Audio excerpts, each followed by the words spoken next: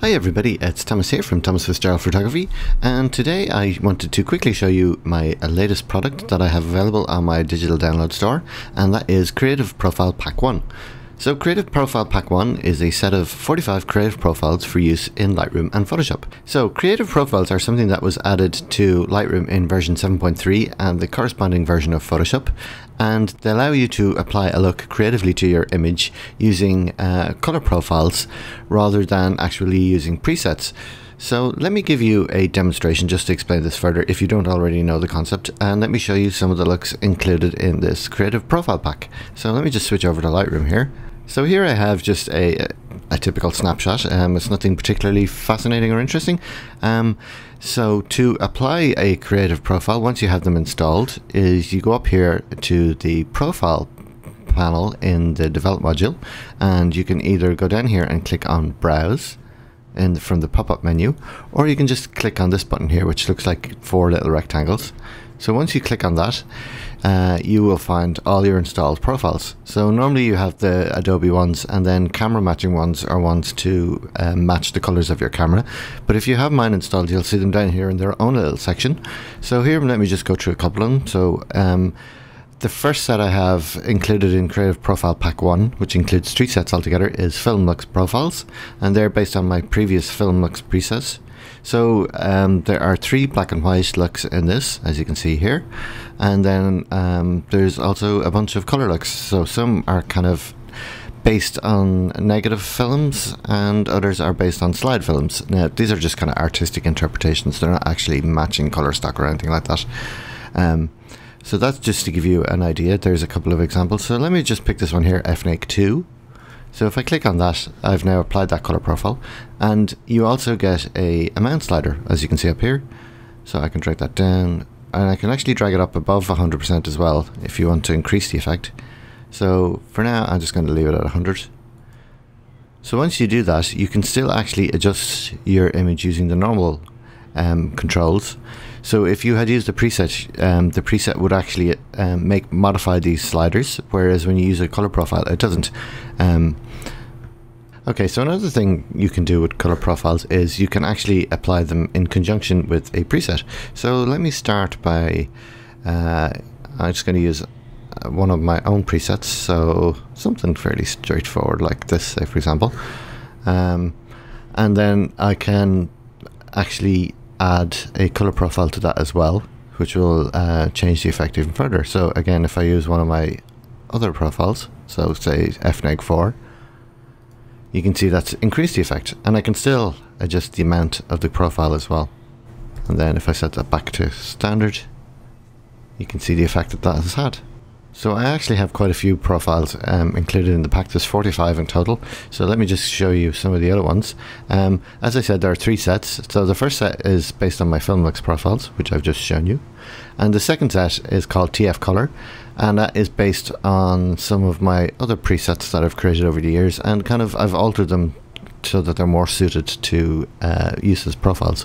So again, let me just kind of hover over a few of these so you can see them. Okay, this probably isn't a great image to be shown this on, but I'm going to pick one that does demonstrate it. So I have these here called Vividizer, and they create like a super vivid look. So again, I can adjust the amount of these just to get it exactly the way I want it. And again, if I set this back, if I just undo this, that's how it was.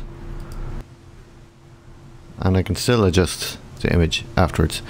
Now, one of the things to note when applying color profiles is they can sometimes limit the amount of things you can change, or they limit the effect of sliders because they're already pushing the adjustments internally in Lightroom.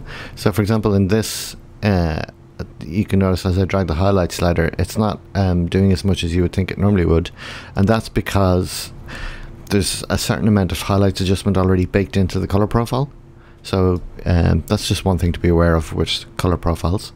Okay, so let me just pick one more image and show you some of the other effects that we have. So in this image here, I've already applied the FL Slide 03, which is part of the Filmworks profiles, but if I go through some of the other ones, you can see the effects as well. And I will go through some more of the TF color ones. So as you can see, some of these actually provide quite a stylistic look, which can be useful depending on the type of image you're looking for. So for something like this, if you want a kind of a stylized version, say you want to post on Instagram or whatever, you can use something like this. So for example, Goldify here will bring up the gold color, and then I can bring this up above 100%, and if I click close, and then I can still do some more adjustments if I want to create like a very strong version of this.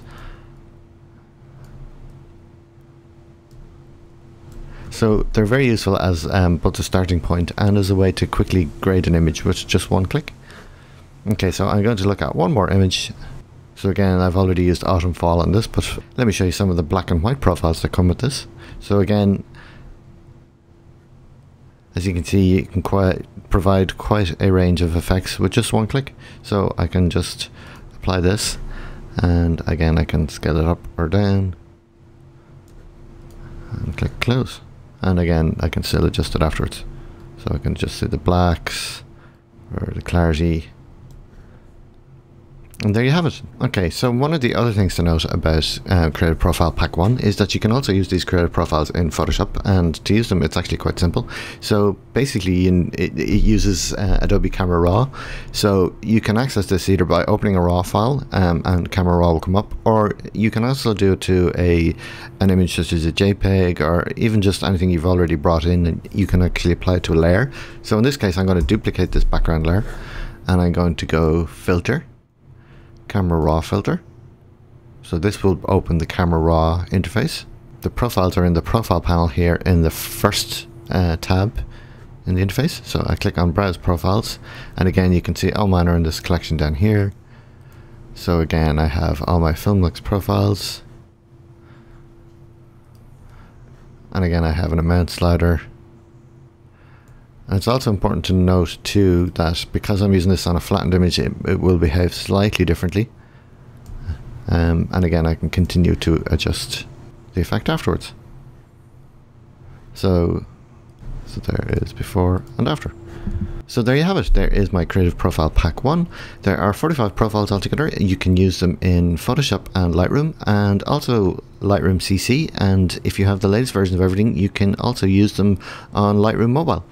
So check them out on my digital download store, and the link will be in the description below. And thanks for watching, and see you next time.